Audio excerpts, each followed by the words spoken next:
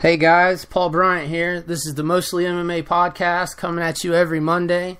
And today I'm here with a special guest, Colin Fickes, from best known from One Tree Hill. Colin, thank you for stopping by. Hey man, thanks for having me. How's life treating you these days, buddy? Life is good. I mean, it's a little cloudy here in New York City. So for Memorial Day, not the brightest Memorial Day, but I'm doing well, man. Good deal. You know, I was wondering, what kind of projects do you have going on these days that's, taking up your time? See, I get asked that a lot. A lot of people think I'm still acting, but I actually left acting in 2012. So for the last 5 years or so, I haven't really been acting. Actually left Los Angeles in 2012 and then moved to North Carolina, which is where I'm from originally, and actually where One Tree Hill was filmed. And then so I was in Raleigh for 4 years. I started a juice company with my sister, and then last year moved up to New York. So I've been here for the last year. Good deal. How's New York treating you compared to Wilmington? I always love Wilmington and always wish I was there, but New York's great. It's a little louder than Wilmington, but yeah, it's a cool city to be in. There's always something going on. Is the New York Minute really faster? It is. It is. It keeps you on your toes for sure. Now, your juice business, somebody asked me to ask you, which I think I already know the answer, but they was wondering how they could buy it, and I think I read that you can only sell it locally because of the shelf life. Well, actually, we do ship nationally. We just don't do it too often just because it can get fairly pricey on our end because we're not doing it on a massive scale. But yeah, no, we're based in Raleigh, North Carolina. Anyone in the United States can order it, except if you're in Alaska and Hawaii. And yeah, we ship it all over. We just do have a requirement though. If we are shipping, we do 18 juices, no less, no more. So that's basically a 3-day juice cleanse or 18 juices that you can, have to drink within like 5 days. But yeah, so we have a shelf life of 5 days, so it's super fresh juice. And so we don't pasteurize it. So most juice that you've had at a grocery store or seen on a shelf, it's been sitting there for months at a time, and we just do super fresh juice where we don't heat or pasteurize the juice. So there is a short shelf life, which we kind of think is a positive. Mm-hmm. But also it's been difficult to work with too, just for shipping purposes and shelf life and things like that. Is there a website that someone could go to order? Yeah, man. Yeah, you can go to humdingerjuice.com. It's called Humdinger Juice. www.hum as in Mary, DINGER juice.com. Like I said, we're there in Raleigh, North Carolina, and we have a facility where we make the juice, where we press it 3 days a week, and you can stop in. We're open Sunday through Thursdays, and my sister's still down there running the company. It's kind of a family business. My mom's in there, my brother's in there some, and a childhood friend, another buddy of mine, they actually press the juice. So it's there in Raleigh, North Carolina. Good deal. So, you said you left acting back in 2012. You got the itch to come back to it? It comes and goes. There's things that I don't miss about the business, and then there's things that I do, which the things that I miss are actually not about the business, but just about the actual, craft of acting and finding a character and reading scripts that, or plays that writers, write and making it come to life. Like, I miss all of that stuff, Mm-hmm. but, yeah, it comes and goes. There's days and weeks where I miss it, and I've kind of considered jumping back in here and there. So, I mean, who knows what the future holds? But for now, I'm, up here and hanging out. Now, One Tree Hill, everybody knows, like, the One Tree Hill fans are just absolutely obsessed, man. Do you have any crazy fan stories? Well, I'll start this conversation with the fact that it's truly the best fans in the world. I mean, I've been to a couple of the the street all the time, and it's just the best fans in the world. They're diehard, and they love the show, and I think, it's been interesting for me particularly, just because it was such a kind of like a pivotal turning point of the show, and based on the character, I get some, really interesting conversations and stories with some of the fans that have experienced some of the feelings and things that my character went through on the show. So, in that regard, it's been really amazing. And I wouldn't say the craziest story, but one of the coolest stories is at one of the conventions, they had, that river court where everyone played basketball, and where we were for my character, at least in the first couple episodes. They actually, the city of Wilmington, I believe, had to tear it up, and so they bulldozed the court, and a fan had snuck over in the middle of the night. I think this is how the story went. And so while it was dark out, they kindly took the bits and pieces and the fragments of the of what was left of the river court, and then I think they had sold some on eBay. And anyway, at one of the earlier conventions that Icon had, the fan brought us, brought all of the cast members that were there little bits of the river court, which was really cool. It was kind of like One Tree Hill's Berlin Wall. It was like a little piece of history, and it was just really sweet that the fan went out of their way to because that stuff was heavy, so like heavy little bits of the river court, and I thought that was really cool, and that's kind of always stuck with me. Yeah, I love that Berlin Wall comparison. I was devastated when I heard that the river court was tore down, because I'm a big basketball fan and player, and I'd always fantasized about playing ball there. So that was. Do you know why they? Sorry. Maybe one day they'll build it again. Yeah. I think it was something. I don't even know. I think it was something with something with the city and the zoning, or I'm not sure. But I think they built that court just for the show. Right. I have no idea, man. I know the bridge is still there, so there's always the One Tree Hill Bridge and all the other cool places that we shot the show. But yeah, man, I'm sad that the river court went away. But I think it's still a grassy field, and I think fans can find a way to get over there across the water and see it. It's a really pretty view there too, where you kind of look back across the water at Wilmington, which is just a really pretty sight. Yeah, definitely. I know, I'm part of a lot of One Tree Hill groups on Facebook, and one in particular is the Icon group, Return to Tree Hill. And they're always posting photos of the bridge and where Karen's Cafe was and just all kinds of stuff like that. Right. It's really cool. Yeah, Icon's really cool. I think they've had, 7 or 8 conventions. I've kind of lost track, and they've been so gracious to have me at each one, and it's cool. Yeah, they kind of offer these cool experiences for fans of the show. Now, I've never been to one, but I do want to go to the one in October. Are you going to be there in October? Awesome. I haven't officially been invited, but I've been to every single one, so I can't see me not being there, but who knows? And if my schedule allows, I'd love to be there. For a lot of us that have never been to a con, what should we expect from something like that?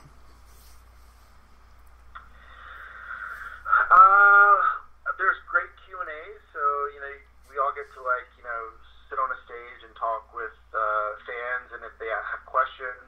What's cool too is a lot of times every time I'm with the Variety Radio Online, which is a company out of North Carolina. It's called Variety Radio Online. It's just a great group of people, and I believe they have a podcast as well that they do every day.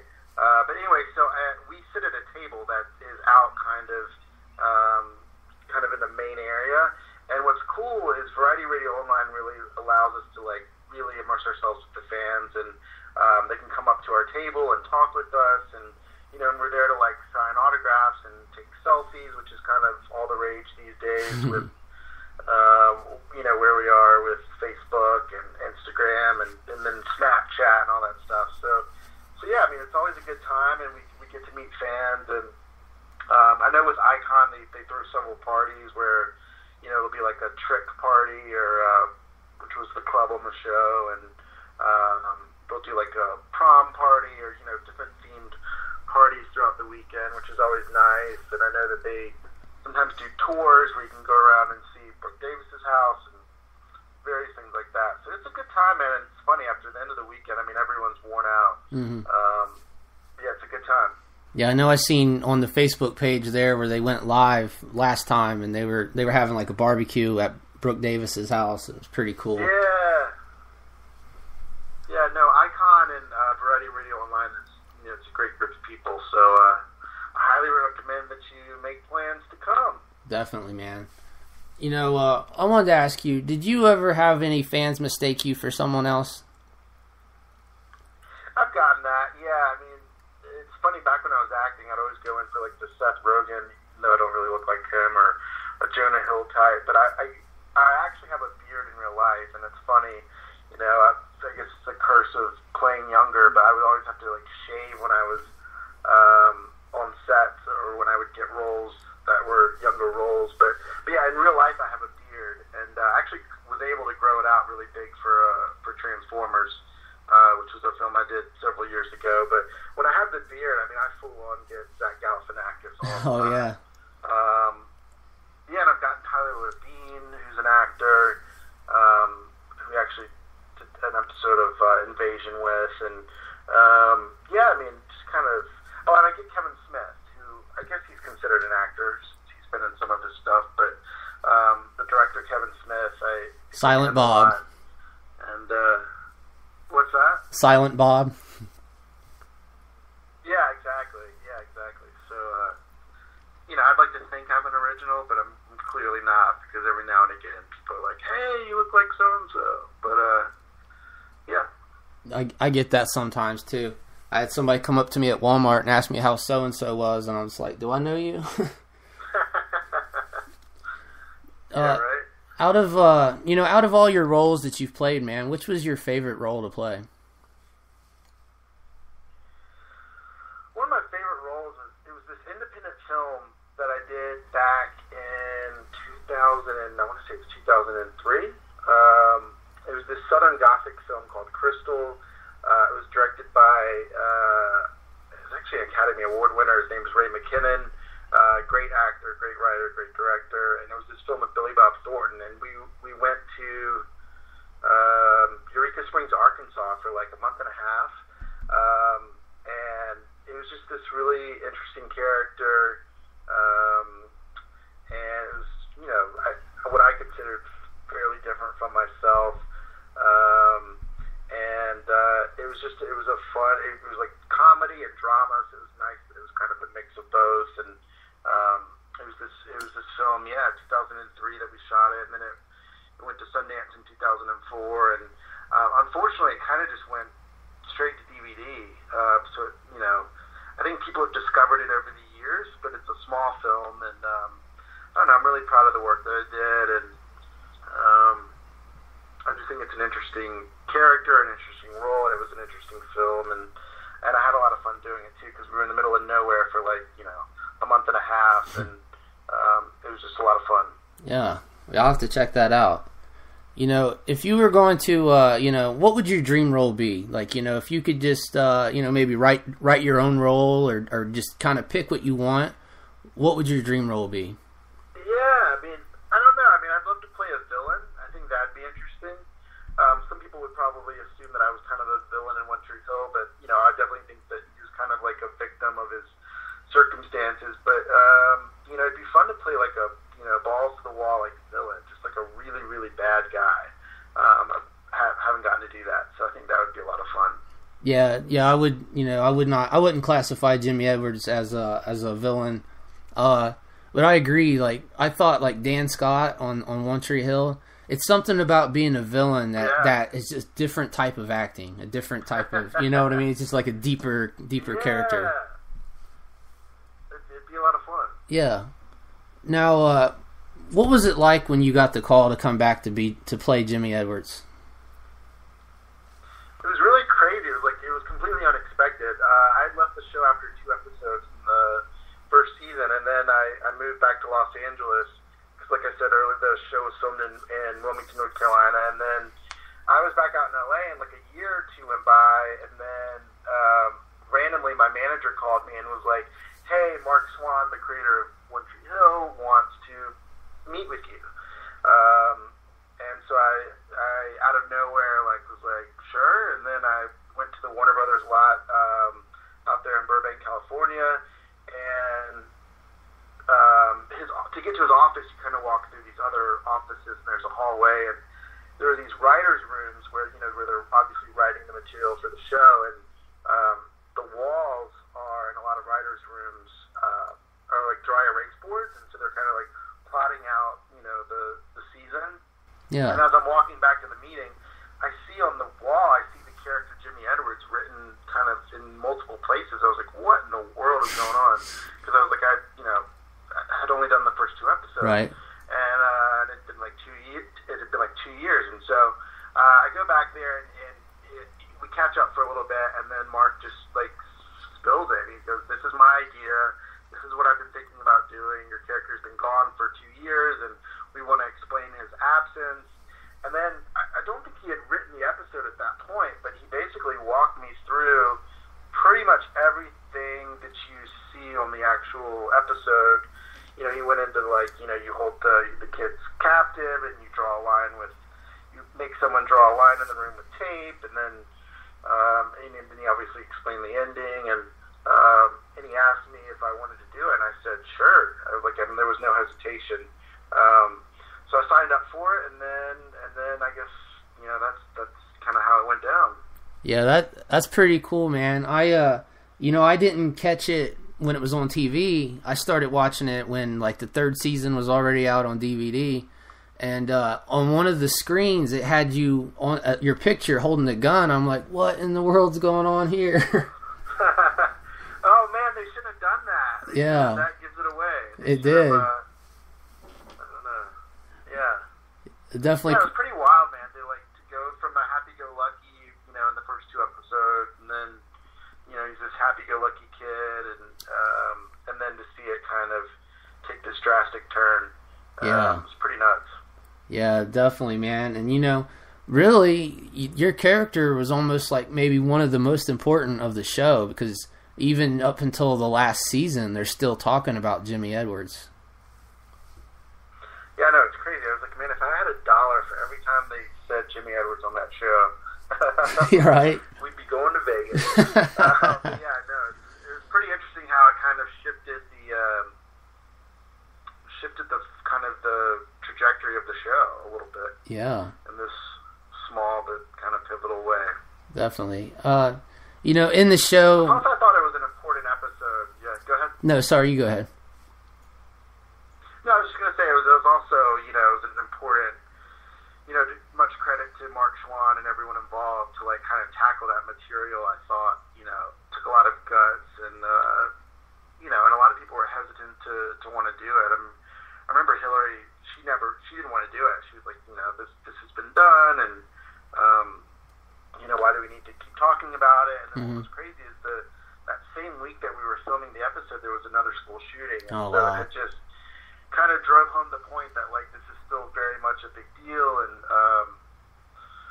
I don't think that she was saying that it wasn't a big deal, but right, it's kind of sketchy territory you kind of go into, and you want to do it justice, and you want to do it right. So the fact that everyone kind of took that leap was a really cool thing. Yeah, definitely. In the show, Jimmy Edwards, he commits suicide. However you want to phrase that. But did this bring any fans to tell you about maybe some of their close calls with suicide, or maybe how your character helped them with maybe their suicidal thoughts? Yeah, man, it's been unbelievable, and the number of people that have reached out through letters and through social media, and even at the conventions. I don't really want to. I don't want to get too specific on it. I don't want to out anyone in their pain, right. Or private matters. But yeah, I mean, there's been numerous fans and people that have seen the show that have said how it affected them, and it's been pretty cool to hear those stories. I think that just drives home how important the arts are, and how how vital the arts are, because I think it can change people's trajectories in their own lives, and helps them relate and find comfort and find solutions. And I don't know, it's been really cool to hear some of the stories that people have said, told me about. So yeah, it's been a cool thing. That's good. Yeah, it kind of really brings some importance to the character and to your work and stuff. Mark Schwann, man, that dude I love him, man. He's a genius. There was I don't know if you've ever seen it, but there's a meme, and it had Bill Gates, and he's like, I created the internet, and it had someone's like, well, I created Apple, and then it had Mark Schwann who's like, well, I created One Tree Hill. That's great. No, he's a great guy, and he's incredibly talented. It's pretty remarkable what he's done with the show. Did everybody at some point has been bullied. I don't care if you're the pretty girl or the jock. Everyone's been bullied. Was this something you could relate to as playing Jimmy Edwards? Oh, of course. I mean, just like you said, there's times in everyone's life where they've felt misunderstood or they've been bullied and felt kind of like the odd man out. And yeah, man. I remember middle school was horrible. I hated middle school. Luckily, in high school, I found a great group of people that were kind of from all walks of life, and just a really good group of high school friends. But in middle school, it was rough, man. I hated it. You're going through puberty, and there's all these changes, and yeah, man, I hated middle school. And I remember being bullied, and So yeah, definitely. And so yeah, pulling from that a little bit, even though when I shot the show I was, much older. But yeah, you tap into a lot of that stuff. And even, there's times when you're even older where you feel left out or bullied. Mm-hmm. Yeah. So yeah, it's just tapping into all that stuff, which I think is kind of this universal thing that everyone goes through at some point. Yeah. Now, I'm not just saying it because you're on the podcast, but man, you really killed it when you did that episode there. You were just... Thanks, man. I mean, when that went off, that just kind of left you like, whoa, that was something, dude. That was really good. Before the shooting, before you get ready to start, man, what were your thoughts and stuff? You just...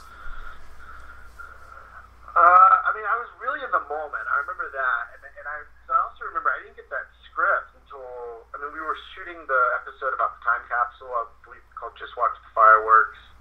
And I remember, I think it was Hillary, she came up to me at the end of filming Just Watch the Fireworks, and we passed each other on the set, and she was like, oh my god, she goes, have you read the next episode? And I was like, I haven't. She was like, oh my god, you're on every page, and it's a lot of dialogue, and oh my god. And then I remember freaking out internally, being like, I need to get the script so I can start to learn it, especially if there's a lot of dialogue and all that stuff. And based on the meeting with Mark Schwann that I had several weeks earlier, I knew kind of what was going to be happening, but the beauty of kind of getting it somewhat last minute is that it forced me to, lock myself in my hotel room, and I treated it like a play. I grew up doing theater, so, it was just sitting there and just going over it over and over and over and over again, and then yeah, so there was kind of a beautiful thing about getting it last minute, because it forced me to really hunker down, and so yeah, I remember we went to set for right before we started shooting that episode, and we did a company read through where the entire cast, with the creatives, you kind of sit around a big table and you just kind of read it all. And so we did that, and then pretty much just, started. And then Greg Prange was the director on that episode, and he was so wonderful. He's so great to work with, and he tried to shoot the episode in order as much as he could, so that it was kind of as it's happening when you're watching the show. That's kind of how we shot it. The downside of that was that I completely lost my voice, and it's my fault as an actor.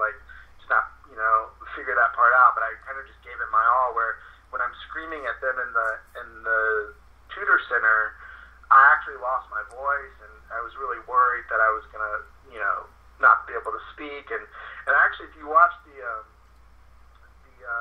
suicide prevention little clip we did at the PSA that we did at the end of the episode, you could hear it in my voice, and I'm completely wiped out. And that was a day of like crazy overtime, and it was like I think 2 in the morning or 1 or 2 a.m. and so if you watch that PSA, it's horrible. I can hardly talk, and I'm completely out of it. I just shot the scene where I shot myself, and it was kind of put me out of it. Yeah. But yeah, so that's kind of just go to those dark places and you just kind of get it done, Yeah. But yeah. Well, I want to mention too, I had Lee Norris on my podcast like 2 weeks ago, or 3, something like that, but I had asked him what his favorite episode was, and he said that one was his favorite. Cool. Man, Lee's the best. Yeah. He's a great actor, and actually I've known Lee for a long time. We actually somewhat grew up together because we would always see each other at auditions when we were growing up in North Carolina. He would drive into Wilmington, and I would from Raleigh, and we would see each other here and there. So I've known Lee for a really long time, and it was fun to kind of experience that with him and with our characters, and kind of see the kind of evolution of it all. And man, yeah, that's cool that he said that. Yeah, he's a great guy. Yeah, it definitely is. Do you keep in contact with many people from One Tree Hill? Not a lot. I mean, I think everyone's just super busy. And the cool thing about the conventions is I get to see everyone there, which has been really nice. Mm-hmm. So a couple times a year I get to see everybody. But yeah, I keep in touch with Lee and Hillary every now and again, and Brett Claywell. He's a buddy of mine, and he played Tim on the show. And yeah, I mean, so mainly at the conventions I get to see everybody, which is really nice. Yeah, it's a good reunion. If you were to play Jimmy over again, if you had it to do over again, is there anything you would have tried to do differently?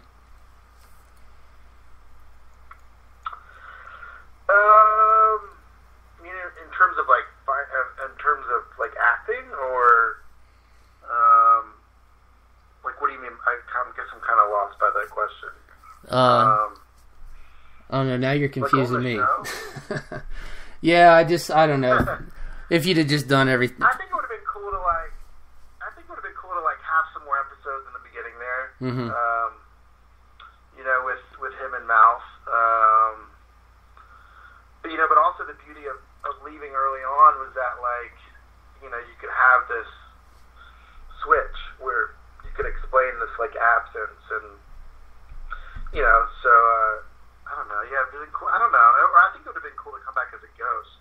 But I know that they did that with Keith, and I don't think they could do that with everyone that dies on the show. But I think that would have been cool. Yeah. I've never played a ghost, and I think that would be kind of awesome. That would have been cool. But yeah, that could have been fun.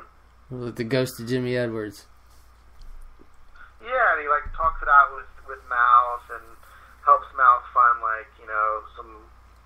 some resolution or some peace around it, and I don't know, that would have been cool, but I don't know. Yeah. Somebody wanted me to ask you, is there a place that they can purchase an autograph from you? That's a really good question. I mean, I guess through one of the conventions, maybe. I don't know if you're saying if someone can't come to a convention. Yeah, I guess so. Yeah. I guess they could contact me on Instagram. That's my favorite social media to reach out and talk with fans is Instagram. I try to keep Facebook for just immediate friends and and family, but in terms of social media, Instagram is a really great way to reach out. Yeah, and I suppose if anyone really wanted a picture, I could always talk to them there, and then figure out a way to send it to them. So yeah, I would say Instagram, and it's my name, it's the handle, so just Colin Fickes, all one word, and yeah. That's a good deal, man. Yeah, I know people are going to be mad that I didn't get to answer or go to a lot of their questions here, but we covered a lot of good stuff, man. And I really appreciate you coming on, dude. It was awesome having you on. This is, I really appreciate it, dude. Well, thanks for having me, man. It means a lot. Me too, dude. Take it easy, bud. I'll let you go. You too, man. All right. Awesome, man. Enjoy the rest of the Memorial Day weekend. You too, man. Take it easy. All right. Take care, bud. Bye. Take care.